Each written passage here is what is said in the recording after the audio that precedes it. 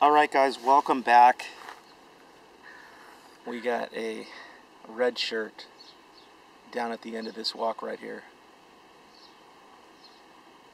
But nonetheless, I digress. It is the first day of the week. Be at a blessed place this week, guys, because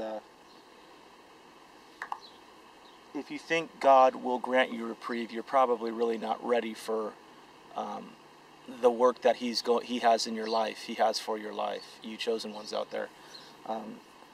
This is something He's preparing us for, as a body.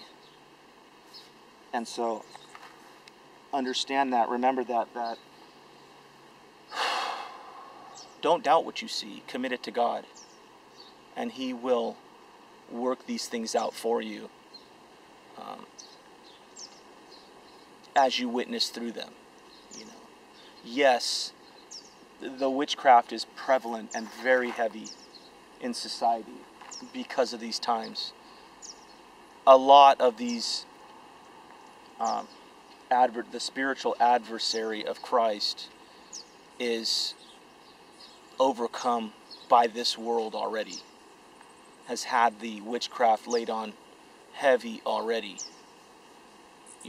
and so let the spirit of Esau live it up because this is his time,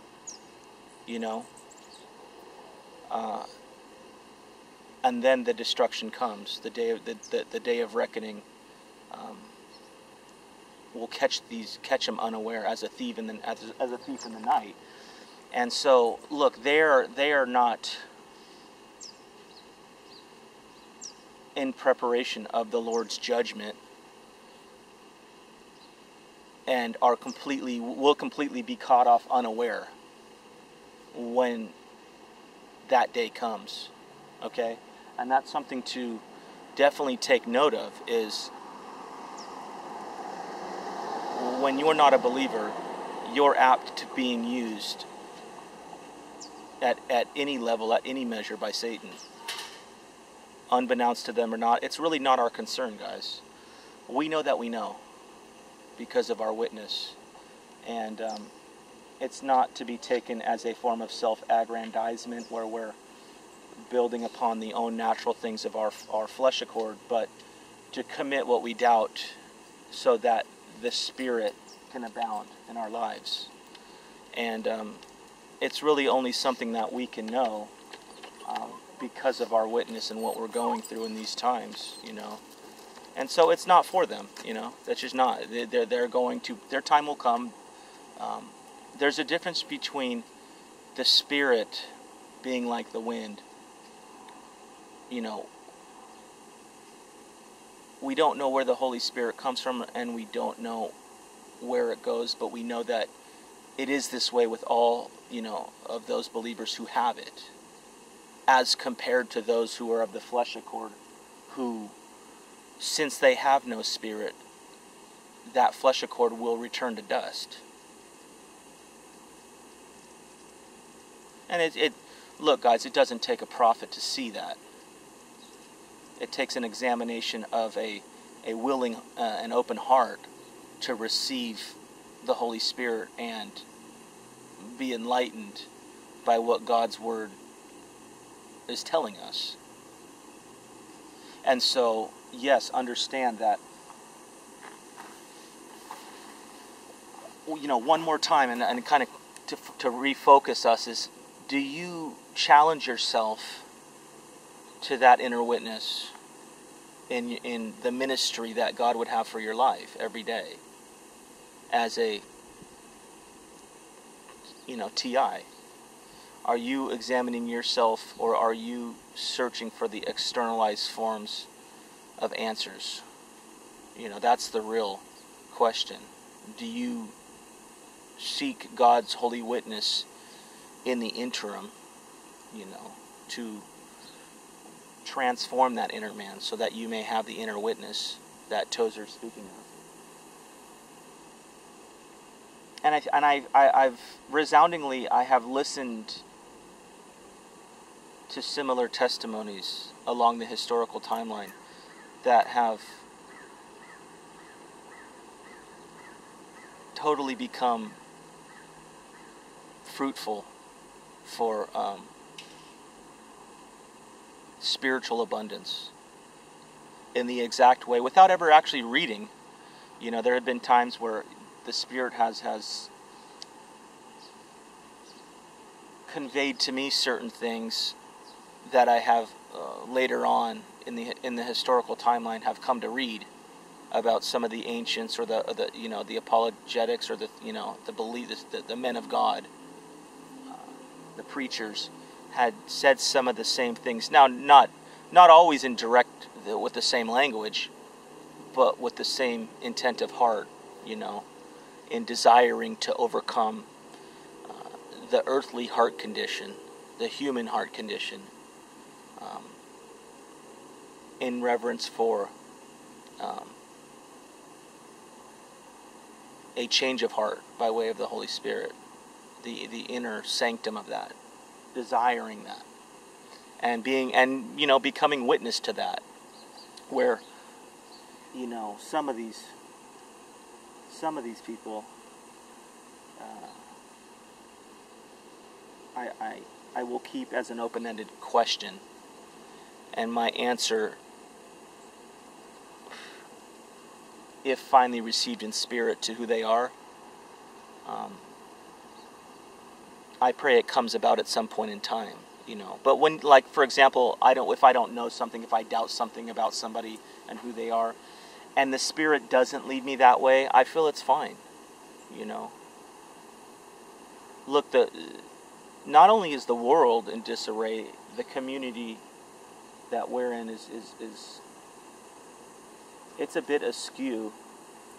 It's kind of all over the place in terms of belief pattern. And I think if you can unlayer that externalized form of patterning for yourself, you can get to a concrete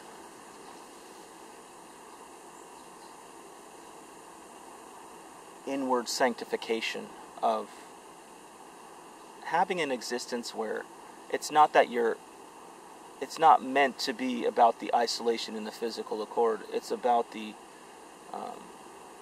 well-spent alone time,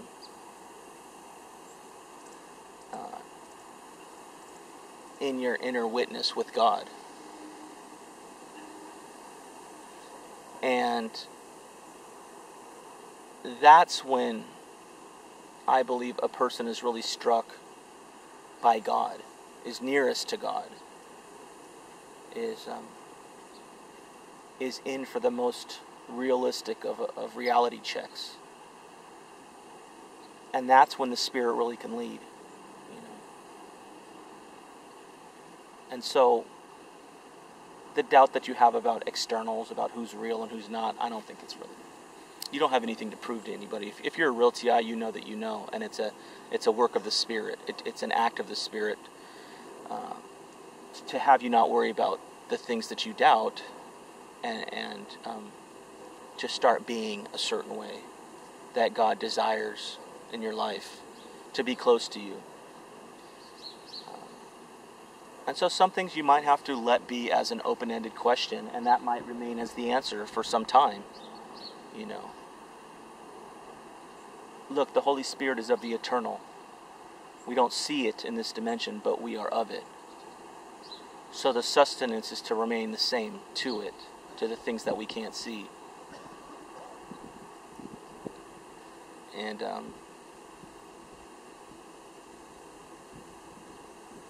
yeah, that's where I hope this week you can receive of God through the week in this manner, in this way of just quality alone time for a reason with God, you know. And I think once this happens, we'll be in a not just a season, you know. This isn't, look, we go through seasons as persons and as individuals, but we're talking about something so much greater. We're talking about His eternal preeminence through the totality of His Word, of the story that He's allowing in order for Himself to overcome our lives. And when we can start seeing that, that's where when we're alone with God, we truly are existing to the manner that God is good, you know, and not really worrying about whatever else is happening around us.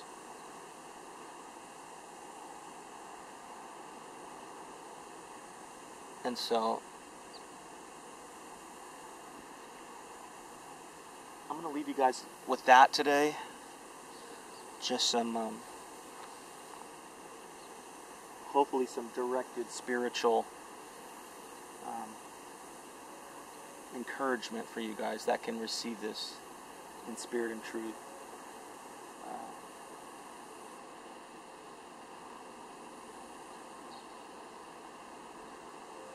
I guess I could say the last piece is to, make it a point this week that put it into your understanding that make it a point that where you are, God is.